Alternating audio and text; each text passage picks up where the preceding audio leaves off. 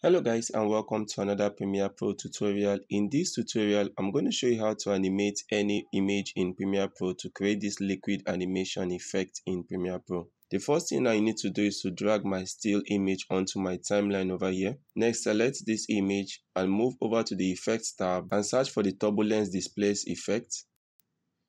Now drag this Turbulence Displace onto my still image over here.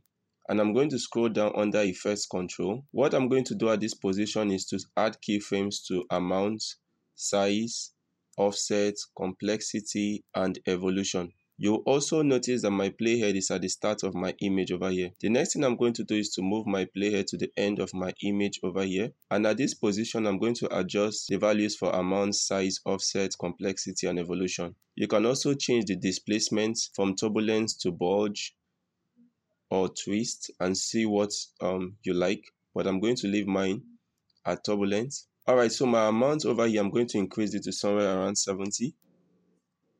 I'm going to increase the size to somewhere around 120.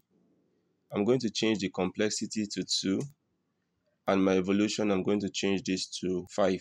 You can also adjust the value for offsets over here just to create new keyframes and move this to the end. Now if I go back to the beginning and hit play, you can see what we have created over here.